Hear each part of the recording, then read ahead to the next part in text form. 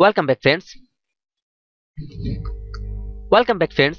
This is Gene Allen School, and here we learn about the basic of genetic engineering, molecular biology, and microbiology or any other biological subject.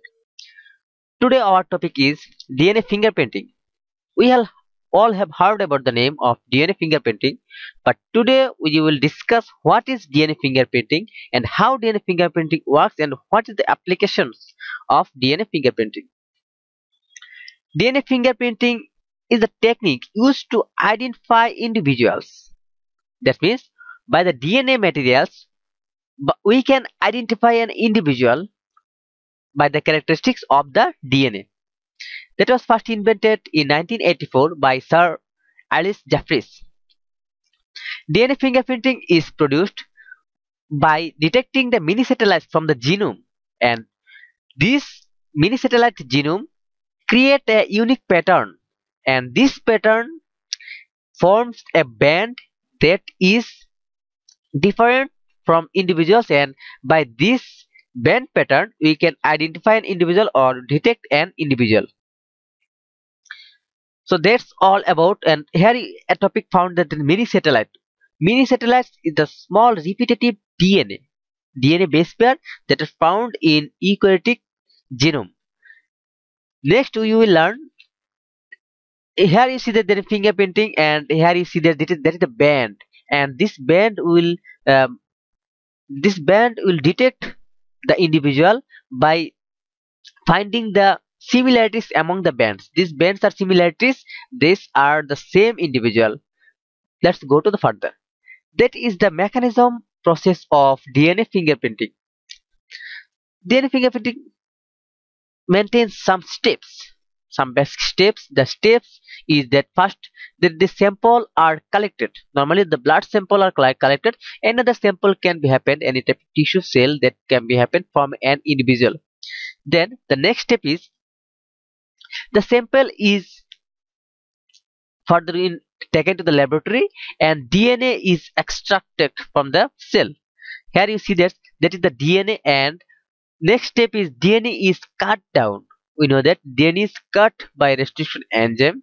So DNA is cutted by restriction enzyme. When that DNA is cut down, this DNA is turned to a gel electrophoresis. We know that in the gel electrophoresis, the DNA fragments are separated and create the band in the gel electrophoresis machine.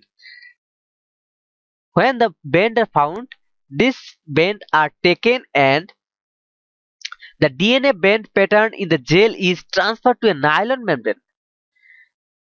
We know that in the southern blotting we use the nylon membrane, and these band are taken to the nylon membrane, and the radioactive DNA probe is prepared. The radioactive DNA probe are those type of probes that are alternatives to the band sequence of this gel electrophoresis or in the nylon membrane. The radioactive DNA probe then bind to the specific DNA sequence on this membrane. These probe are alternative to this type of band. I repeat, these probe are alternative probes of this nylon band. So the alternative probes are bind with their progressive bonds or their specific binds, and then the DNA probe is washed off. When DNA is washed off, the probes that are bind with each other data remain on the data remained on the pattern, and other probe or other DNA bands that are not attached with the DNA probe or radioactive DNA probes are washed off. That means only at this stage the radioactive probe is bound to the DNA pattern on the membrane. Only the bounded patterns are found in the radioactive probe materials.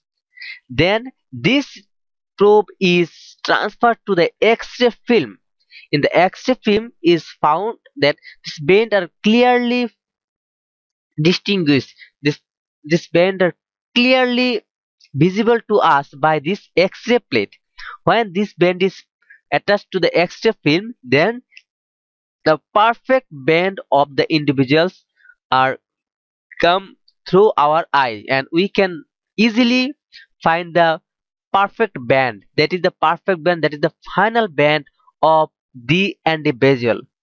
That is all about. First the sample are collected, then DNA extracted, then DNA is cutted, and then that is transferred to gel electrophoresis, and then that is attached to nylon membrane, and the DNA probe or radioactive probe are attached. The specific probes are binded with each other, and the the bands or the probe that are not binded, that are washed off, only the binded patterns are found here.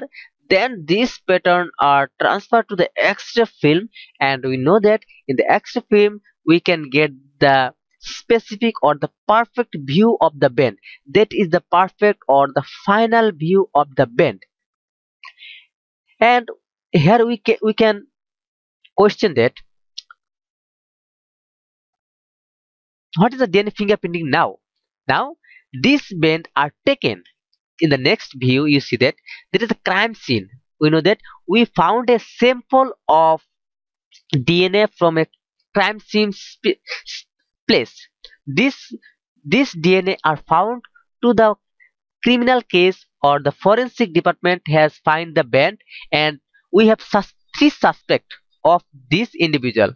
We don't know who has done the crime, but we have found the DNA sample from this crime scene, and then from the crime scene we get this pattern. Now we have three suspects, and now we have what we have to do. We will make the proper band of these three suspects. When we make the proper band of the three suspects by DNA fingerprinting materials, that which suspect or which individuals DNA band will match with the crime scene DNA band. That means that is the crime scene DNA band, and the band which are similar or which are fully matched, sorry, not similar, which are fully matched with the crime scene, then this suspect will be the criminal. If I can use that in example, like a person is killed and we found a blood sample beside the dead body, and we can think that the person or the killer has dropped the blood here. We can make the band of this blood, and we have some suspect. In the criminal case we have 3 suspect or 5 suspect or 10 suspect. We will make the band of this suspect, and we will match the suspect band with the crime scene found base, and which band are matched with each other, then the person which have matched with the crime scene, this man will be the criminal. So by this material we can easily find a criminal. There is few other application, that is paternity or maternity case. Sometimes we found that a child are found in hospital, and two mother or two father are saying that the child is there, and how can you distinguish the child from which parents? So in this case the DNA fingerprinting are used to find the proper parent or find the proper mother or father. And the criminal case I have discussed before, that is in the criminal case we can catch a criminal by this fingerprinting material. And that is identifying individuals mean sometimes in accident the body are burned or the body are destroyed, or the the face are not capable to identify the person, or a father cannot identify his son or his daughter, or a daughter or son cannot identify his father in any accidental case. For this accidental case we can use the DNA fingerprinting material and identify the perfect individual that is matched with the band. That is all about DNA fingerprinting. I hope everybody have understood about the DNA fingerprinting materials, and that's all about. Thanks for watching my video. If you like the video, subscribe to my channel, share it, and comment. If you want to know anything about topic and what topic you want to know, I will make the video for you. That's all about today. Thanks everyone.